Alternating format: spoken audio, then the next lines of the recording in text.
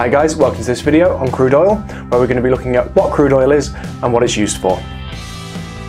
Nice and simply then, crude oil is a mixture of hydrocarbons. You should remember that from the previous video. It's made up of hydrogen and carbon only.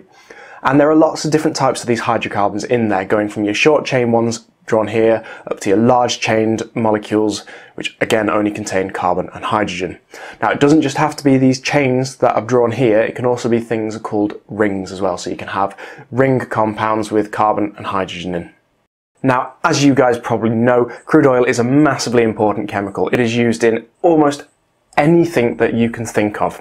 And the major use is that it's a fuel in our cars in petrol. So petrol is a part of crude oil that we have to extract, and we use it to fuel our cars in the petrochemical industry.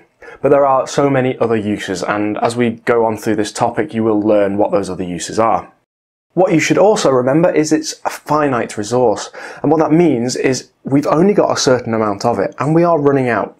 So oil is not going to last forever. If we use it all up, we cannot make more. That's what a finite resource is. It means non-renewable. And that's really all there is to it with this video. You should now have a definition of what crude oil is. You should now know what it's used for and the fact that it's a finite resource. So let's have a look at what the questions that can be asked on this part of the topic are. I've got 4 questions for you then. So it starts off by saying crude oil is a black liquid that is found in the Earth's crust. Question 1, what is crude oil made up of? So we've talked about that. Put 2 things down that's going to get you 2 marks. Question 2, look at the 3 substances below. Explain which of these 3 substances is not likely to be found in crude oil. So you've got A, B and C. Which one is not going to be in crude oil and why? Question 3, why is crude oil important? That's effectively asking what it's used for. And then question 4, crude oil is an example of a finite resource. What does the term finite resource mean? So pause the video, have a go at answering the questions, and we'll see how you've done in a minute. Okay, let's see how you've done. So question 1 then, what is crude oil made up of?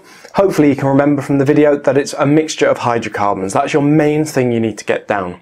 Then the next thing you can talk about is actually what are those hydrocarbons made up of. You can talk about the length, and you can talk about the fact that they are made up of rings and chains. So anything like that is going to get you your 2nd mark.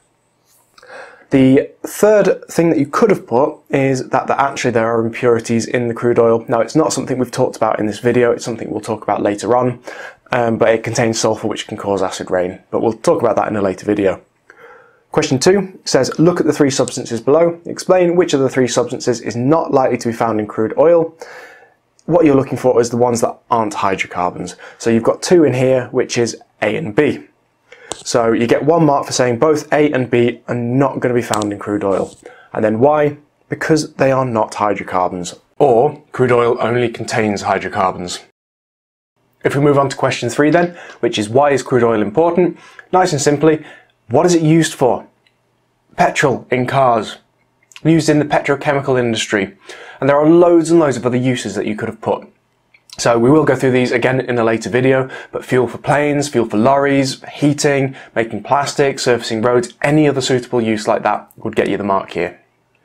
Then the final question, crude oil is an example of a finite resource. Determine the term finite resource. So what does finite resource mean? It will run out. It's unrenewable, non-renewable, it cannot be used again. Anything like that is going to get you your mark. And that is it for this video. I have got a review question for you, which is describe the composition and importance of crude oil.